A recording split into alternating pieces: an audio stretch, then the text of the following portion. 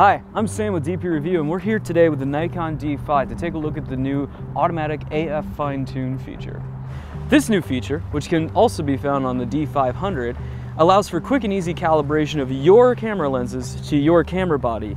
This process used to be fairly cumbersome, but Auto AF Fine-Tune should enable you to do it anywhere on the fly. This is important because unlike mirrorless cameras, which acquire AF directly off the image sensor, DSLR cameras use a separate phase detection autofocus module under the mirror. The nature of this setup means that DSLRs are sensitive to misalignments within this AF module and between it and the image sensor.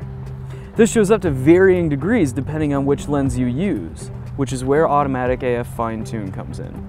Basically, the automatic AF Fine-Tune feature uses the contrast detection autofocus of the D5 in live view, which is taken directly off the image sensor, to calibrate its phase detection autofocus for when you're shooting through the viewfinder. Let's take a look at how this is done. First, you're going to want the camera on a steady surface like a tripod or a table. You'll also want a static subject for best results. Next, enter live view. Make sure your AF point is centered, as that's the only point where the calibration will work. Next, focus on your subject in live view. You can magnify live view and fine-tune manually if needed. Finally, hold the AF selection button while holding the movie record button for a few seconds. When this dialog box pops up, hit yes, and the camera is automatically calibrated. Be sure to hit OK to save this value.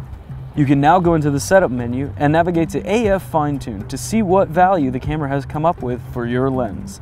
This is also a good point to double check and make sure that AF Fine-Tune is switched on. It's best to run through the process several times to make sure that your result isn't an outlier. Compare adjustment values from several tries to make sure that your result is accurate.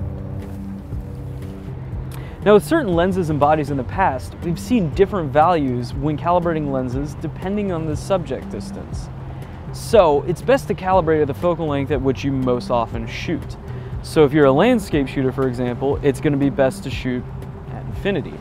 For a good all-around calibration, we recommend using a distance that's around 40 times the focal length.